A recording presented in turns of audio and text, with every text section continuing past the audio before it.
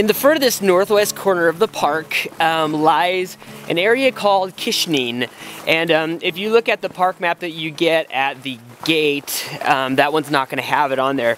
But if you look at any other one, like USGS or National Geographic, you'll find the little Kishenehn section. And anyways, that starts as a continuation of the old inside North Fork Road and goes all the way up along the North Fork of the Flathead to the boundary, then across, and actually there's another little spur that goes up to the international boundary again, up Kishenehn Creek drainage, and then finally the Kintla Fire Trail drops you down to the Boulder Pass Trail along Kintla Lake. So I did this with my friend John Singer, and it was really fun because he actually used to run the customs, he used to be one of the guys that ran the customs up in what's called Trail Creek, which is now no longer open. I think Border Patrol uses that primarily. But so it was really fun hiking with him because he was able to shed some light on some of the structures and that kind of stuff that you come across on the trail. Anyways, you start out right where the road kind of turns to head towards Kintla, and you just go ahead and park there at the trailhead and go through the old burn area. And it's really nice because you can see there's just some nice boggy areas, some open meadows, you know, looking down at the North Fork of the Flathead. And you just continue up, and probably one of my most favorite things was just the variety of different types of terrain in here, and that was just really awesome. You come on down to Starvation Creek first, and one creek crossing, and you can see that the old road used to have a bridge there, which is no longer there, but some of the old structure is there. And then as you move further up, you can see there's actually used to be a cable trolley that would go across the river, and you can see some of the old remnants to that structure. And it actually would go across right there because there's an old post office, which is that dilapidated little structure across the creek. And anyways, you know, saw a couple bull elk hanging out by the river as we got ready to head on up and cross Kishenehn Creek. Kishenehn Creek is a little bit tricky. First of all, in the springtime, it's pretty fast and high, so you want to be careful and make sure you check this trail status report. But when you get to the creek crossing, you want to go ahead and cross it up a little bit higher, not just go straight across. And then once you get across, make sure you look up to your right upstream for a little orange marker to go ahead and guide you instead of the old route, which is just straight across. After that, there's the Kishenehn Patrol Cabin, which is amazing. Like, I really loved it. It's got a cool front porch, and there's a few outbuildings, including there's a little horse stable over there, and probably the coolest looking outhouse that is in the park.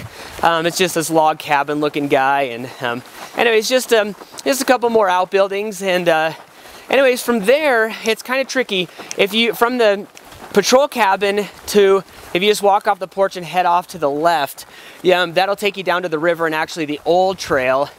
If you come off the porch and take a right, and start heading kind of that northwesterly, you'll see the old North Fork Road trail up in there, and that's what you want to do if you want to head all the way up to the up there to the border.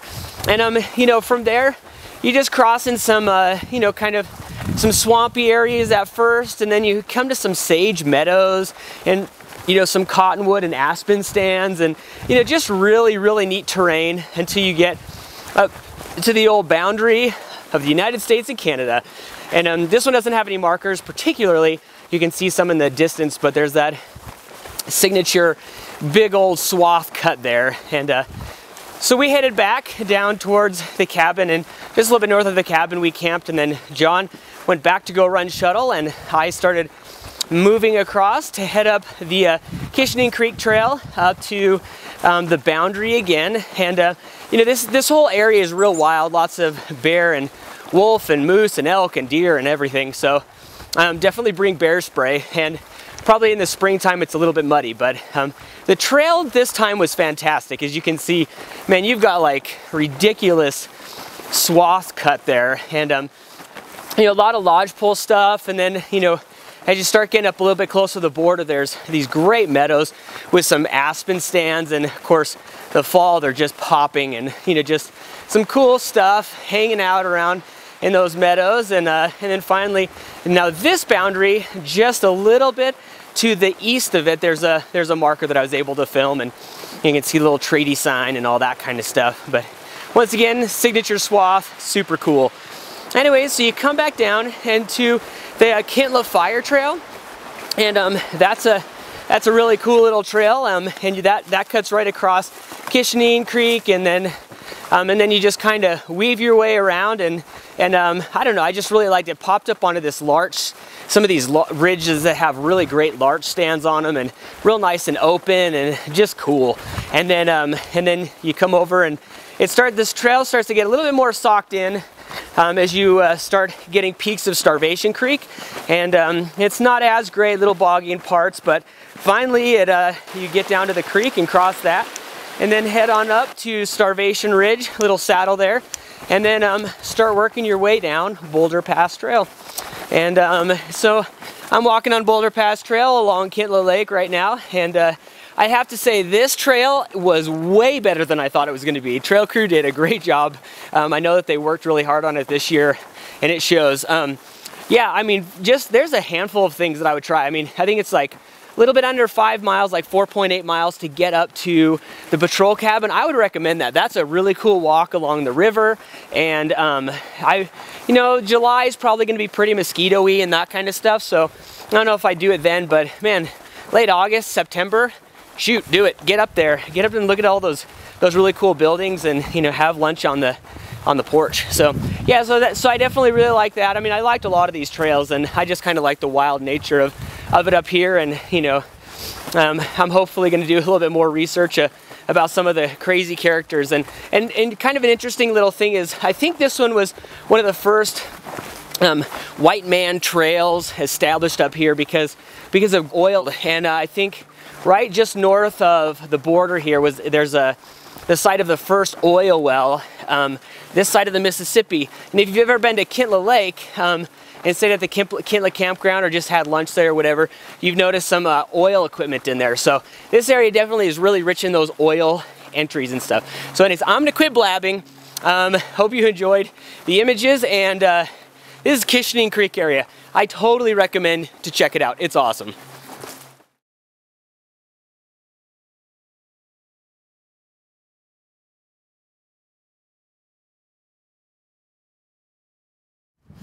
So a couple times ago, I was driving the North Fork Road, and I thought, you know, I should probably carry like a hatchet or some sort of saw just in case there's some downfall.